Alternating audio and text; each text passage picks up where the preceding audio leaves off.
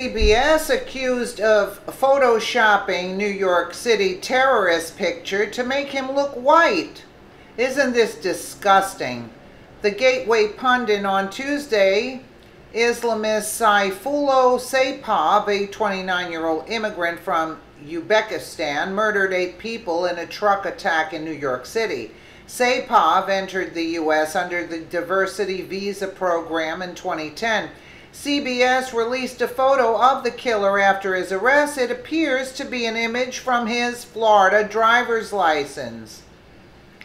Sayfullo looks like a bearded Caucasian in the CBS photo, but now CBS is being accused of photoshopping Saipov's photo.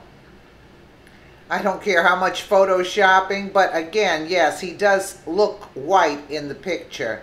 Just in photo of Sayfullo. See, that's right, CBS News, right?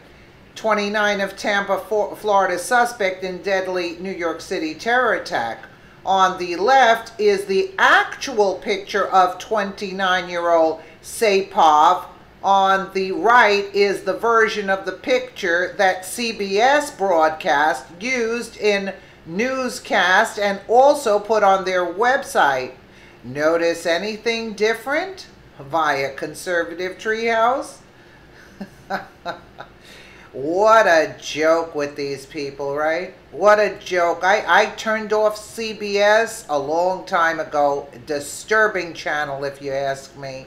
And I can't stand that guy, that old guy that speaks on there. I forgot his name offhand, but it is disturbing, the bias of that media site. I can't stand all the media sites. Let me know what you guys think in the comments below. And again, thank you so much for watching.